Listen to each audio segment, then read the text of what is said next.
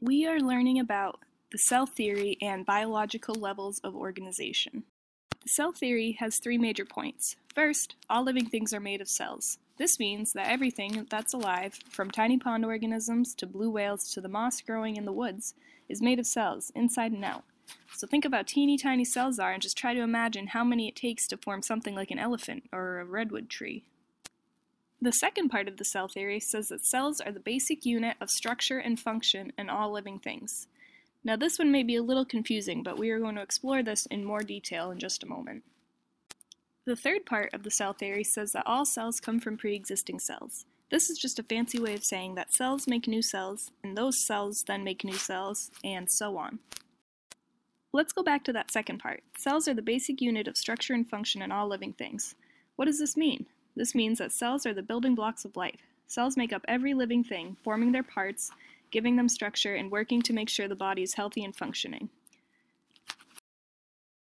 So we know that cells are the smallest unit of life and that they come together to form an entire organism. But what happens in between?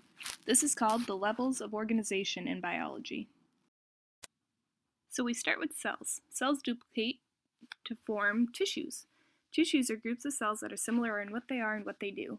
For example, in your body you have bone tissue, lung tissue, and stomach tissue. Tissues come together to form our next level of organization. So next we have organs. Organs are made up of tissues that work together to perform a specific function. For example, lung tissue comes together to form your lungs. Finally, your organs all work together to form organ systems. Organ systems are when two or more organs come together to perform a function in your body, like your digestive system. Another way to think about this is to think of a school. The individual students are like the individual cells. When they come together to form a classroom, the classroom represents tissues. Each grade level represents an organ because a grade level is a collection of classrooms. Finally, the different grade levels form the whole school, which represents an organ system. Just like the different organs of an organ system work together to help it function, the different grade levels of a school all work together to make the school whole. Created using Powtoon.